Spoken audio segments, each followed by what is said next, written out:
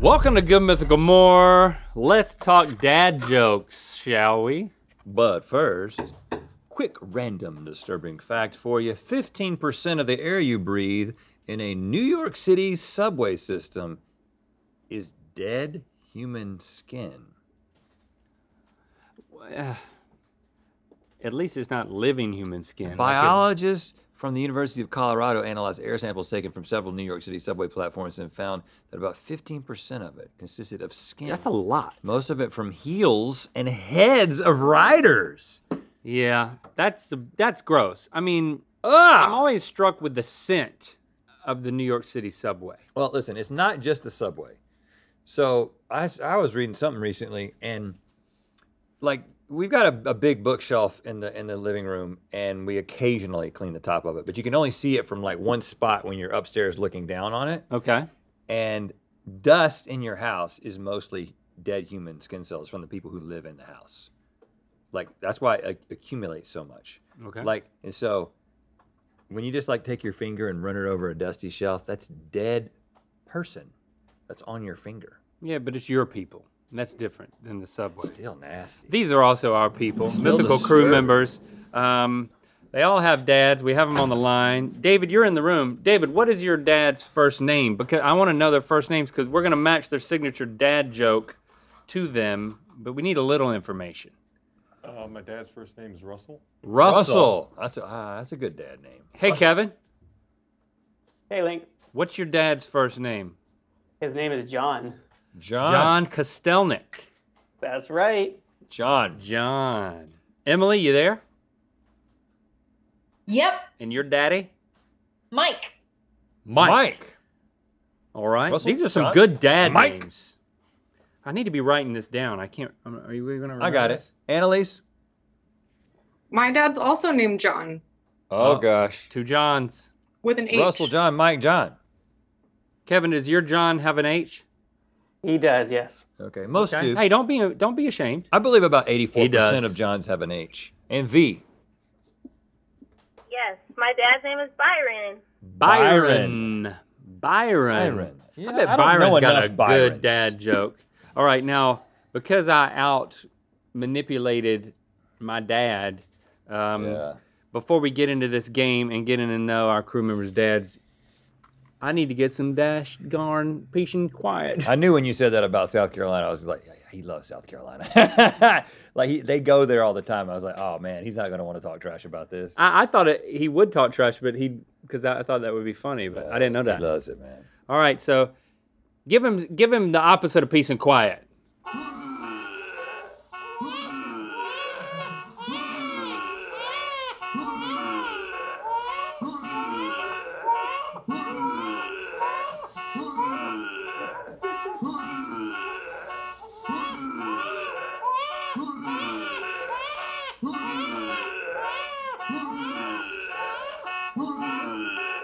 You know what the most Okay. annoying thing about that was? Is Nothing. just picturing the guy making the vomit noise and knowing that it was an act. That made me Vomit noise? It made me want to punch that guy. All right, here's the first one. My dad loves saying this. I'm the anchor in my family, and I know that's true because often the rest of the family would love to pick me up and throw me overboard. He will always deliver it, no matter if the people listening have heard it before or not. Right. Yep, Yeah, that's a dad joke. with the classic dad smirk at the end. You know the one. All right, so I feel like this might be a dad that lives in a coastal city. okay. I don't know who's from a coastal place. Annalise, where are you from? I'm from the South Bay in Southern California, around here. The South Bay. That's what they call like the Torrance, Rondo Beach, around there. Okay, so, So there is a this bay. This is a dad familiar with nautical terms like Okay. anchor. You know what? Let's just start there. Yeah. We only need a little bit to go off of. Want to read this one? Whenever I say or do something my dad thinks is dumb, he'll say, "Stop using your head as only a hat rack." Oh, okay. Okay. Does this need to be someone who we've seen wearing lots of hats? Probably not. Well, I do think that if you got a hat on, this joke hits harder. This is a dad who's like in charge, kind of a judgy dad. So we want a crew member that like is maybe either rebellious or could be a rule follower, like on the extremes, because a dad who's expressing disdain through the dad joke. Well, David Hill is wearing a hat in this picture, and he's wearing a hat right there. Okay. I mean, you know what? David Hill has a hat on most of the time that I see him. He's a hat man. Is your dad a judge? No, he's a doctor. He's a doctor. Oh, yeah, but he's okay. Doctor, super high expectations come with Yeah, that. yep. Oh, yeah, this is your dad all day, David. Yeah. Okay. My dad likes to say, "Is that the costume we're going with?" every time he sees my outfit for the day. Ah. Okay, again, not being sexist here, but this feels like the kind of thing that a dad would say to a daughter. Mm-hmm. A little more critical of the outfit. Is that the costume we're going with today? Emily, you've got a shoe thing. Like whenever we see you, like I always look at your shoes because you're always gonna have some interesting shoe choice. What was that shoe she had on the other day? You've got some Grinch. Yeah, Grinch Reeboks. Reebok pumps. So I think, like, literally, sometimes you go full costume with your shoes. Yeah, this feels... Yeah, I think so. That's true. Yeah, this feels kind of Emily to me. So I think your dad might be saying this, and it's not sarcastic at all. Right, yeah. And you're like, yes, it is the costume we're going with today. You've got, maybe you were a theater kid. I don't know. You're definitely a performer. I think that's been made very clear. Okay. My entire life, anytime I have ever asked my dad more than one question in a conversation, rather than answering me, he'll say, "Are you writing a book?" To which I unenthusiastically respond, "Yes, Dad, I'm writing a book." And then he says, "Then why don't you kiss my ass and make it a love story?" Wow. Wow. What? Are you? So you're okay. So somebody's dad has got something to hide because there's a lot of defensiveness in this. Like, you can't ask him a question. I thought it turned it into an ask. I don't know if this is about defensiveness primarily as much as this is about wanting. This is about really having a good setup and a really good punchline. I mean, in a punchline that hits when you throw in the "kiss my ass" in there. So really, this is who is the most inquisitive on our crew? Who would badger their dad with questions to the point where there's such a snarky response? I mean, they're all smart enough to not ask us questions. They know we don't have the answers. Are you writing a book? Asking questions. I mean, I don't know. You got like Kevin. Tell us something about your dad. Just anything. Doesn't matter. Just something about your dad that is not related in any way to any of these dad jokes. A quirk, a hobby, profession. Well, you remember the penis fairy? Yeah, your dad. That was my dad. Right. Yep. He lied to you and said, "What? I can't." He said if you pull down your pants in public, the penis fairy will come and cut your penis off. Right. Does that help you with this? Yeah. Okay. Well, no. Yeah. I do remember it completely helps now. because then you wrote a book about the penis fairy, and it's a bestseller. I mean, that is the type of thing that if you're going to say that, you're going to say this. Yeah. Right. Yeah. I think this is Kevin. This is make it a John love with an story. H. All right. Right now, V, this one's coming at you. Unless you can tell me something about your dad that makes me think it's not applicable, okay? Okay. Are you in a car? I am sitting in the car in the parking lot, yes. So Okay. she's As long as you're not moving. right. No, I'm not. You got somewhere to be, apparently. My mom would sometimes ask my dad to help with the trash while he was sitting in front of the TV. My dad would say, "Not now, I'm looking at the television." My mom would reply, "But the television is off." And Dad would say, "Well, I'm still looking at it." Well, hey, this one's got a little bit of a back and forth sitcom as banter well. here. This has got a back and yeah, this has got an Archie Bunker sort of. I'm feel looking at to the it. television, but the television's off. Well, I'm still looking at it.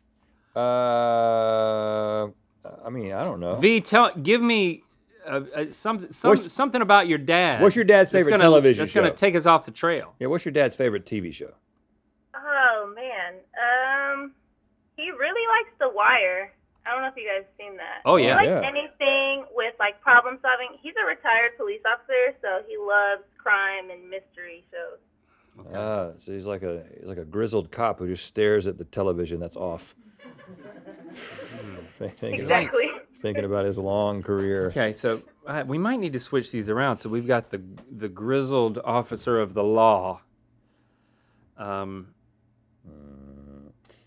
This could. Is that the costume we're going with? That's got to stay with Emily.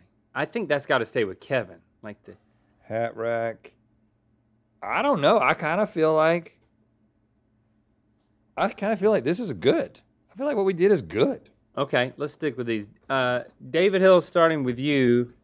Did your dad? Before we get that answer, Oh, yeah? I just want. Are you going to promote something? I want to remind you because time is running out on you being able to get the Rhett and Link Sing Lionel vinyl. You need to sign up for Mythical Society Third Degree membership, quarterly or annual, by June 30th in order to receive this thing. Go over to mythicalsociety.com for details. What's There it that right is. there? Okay. We right, David? What's the line? Say it again. You're wrong. Oh, he gave us the buzzer. Stop using your head as only a hat rack. I think that's V. I think we switched that to the grizzled police officer. Yeah, that makes sense to me. So so- we're putting you with TV, looking at the TV. You're correct. Hey, all right. Good We made the switch. All right. So would your dad actually watch a television that's off, or is that just a saying to not have to like do things? I've seen him do it a few times, but my mom, over the past couple of years, he says he does it frequently, every now and then. He spaces it out. Yeah. But he does watch an off television As a joke, yeah. just to get out of stuff. Yep. Just so he can say that line. Yeah. I'm looking at the television. This is the setup for my joke. Hope you follow Hope you try to suit. get me to do something. Okay, Kevin. What about John? Are you writing a book? That's him. Yeah. Yeah, Penis John. I told him we were doing this episode, and he said when it's over to call him and let him know if anybody laughed at his joke. I gotta say, It's a good joke. I think this joke got the most laughs of any of these jokes. Well, he is going to be very happy to hear that. This sounds like your dad's got more than one joke up his sleeve. He does, but he's been saying them his entire life, and he always thinks they're funny. He's ready for him. Always. All right, Emily, we feel so confident about this. Is that the costume we're going with today, young lady?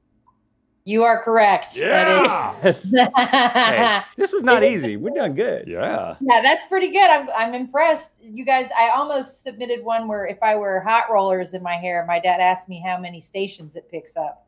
Okay. He's got his That would go-to. have felt too obvious, but it seems like y'all know the deal. We got your So- number. Got it. What percentage of the time that he says that is he critiquing your outfit versus a costume that you're actually wearing?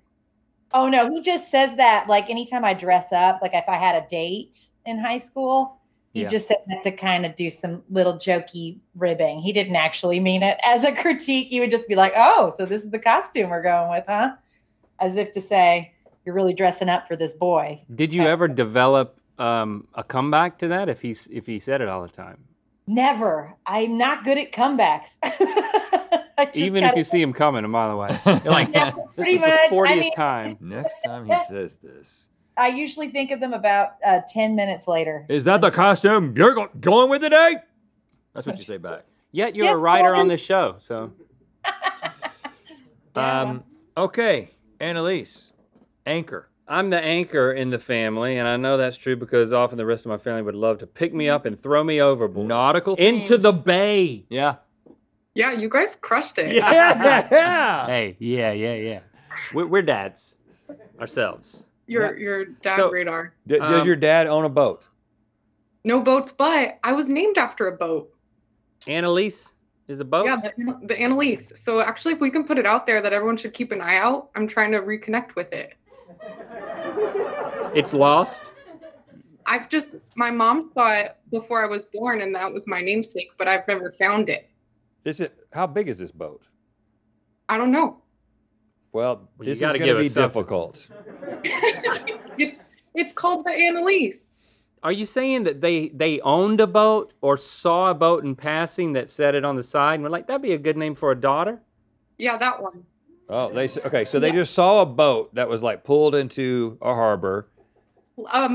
Last seen Catalina Island. We got that. Okay, Catalina Island. Okay.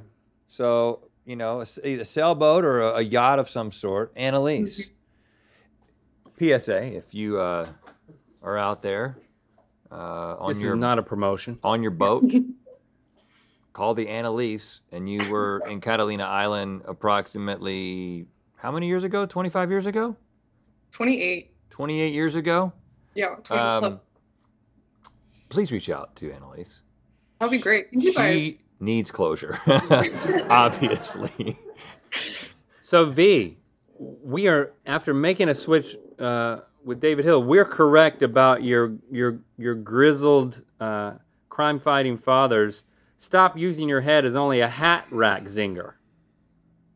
Yes, he used to tell me that after I had a really bad basketball game and I did something really stupid during the play. Then he would pull me to the side and be like, "Stop using your head. It's only a hat rack." Right. I'm like, "What? We don't even wear hats in basketball." Like this, Dad. This is a good baseball pun, but Stop using a pun that is not visually accurate. right. Dad. Yeah. Exactly. Yeah. Was it effective? Was this an effective way to get you to think? No. But Right. It usually I isn't. found it very funny, and I had to go back and ask him what the full quote was, because apparently I never actually listened to what he was saying when he was yelling at me. My dad would just yell during the game from the stands. Yeah. He would. And I would listen, and my coach would be like during halftime, he'd be like, "You just listen to me, not your dad." Because he would be coaching. Yeah, very he would be specific. like, "You got to do this." And it'd be like a timeout, and it'd get very quiet, and it's just like the dad is instructing his son right now, and his son is like, "That's right, I'm not listening. Timeout, but I'm listening to you." You know what, guys? Thanks for sharing a little bit of your dads with us. It gives me hope as a father that, if our kids turn out anywhere as good as any of you guys, we'd be so proud of them. Oh my God. Yeah. Hey! I completely agree with that. To get the Rhett and Link Sing Lionel vinyl release, join Third Degree Quarterly or Annual by June 30th. Visit mythicalsociety.com for details.